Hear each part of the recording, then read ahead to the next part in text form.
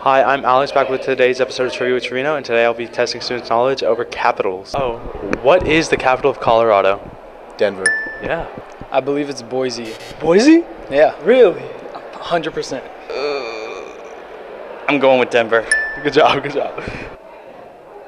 Denver. Denver. All right. How many capitals are there in the United States? 1. 50. 50. 50. Really? No. McKinney. I don't know. 51? 51? 50. 50? 50 states. 50. Oh. 50. What is Capital One? A bank. Austin. A bank. A bank. A. Oh. What button on a keyboard makes a letter capital? Shift. Shift. Montpelier. Montpelier. Yep. The capital? Yeah. All right. Shift. Yeah. Hold down shift or press caps lock. All right. How many capitals are in this? 2. 2. 4. 4. Man, you got it.